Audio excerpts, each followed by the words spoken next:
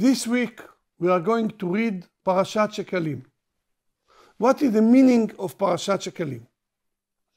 At the time of Bet HaMikdash, the Holy Temple, we were bringing sacrifices to Bet HaMikdash. Some sacrifices belong to all of Am Yisrael. An example, Korban HaTamid. Korban HaTamid, it means every morning before they started to bring the sacrifices, they used to bring one lamb.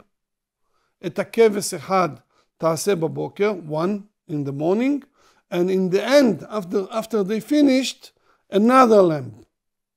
את הכבש אחד תעשה בבוקר, ואת הכבש השני תעשה בין הארבעים.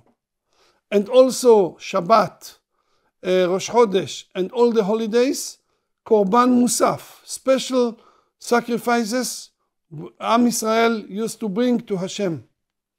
All of that sacrifices should be from all of Am Yisrael. Every Jew had to have part of it.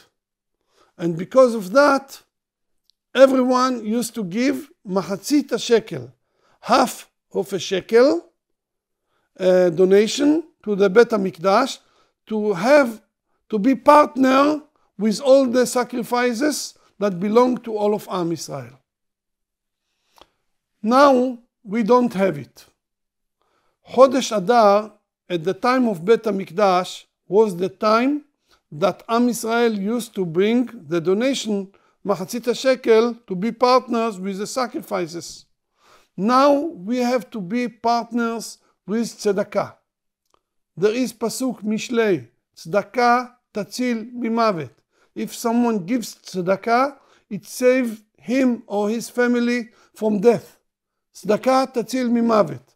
Nobody knows what could be if he wouldn't give tzedakah.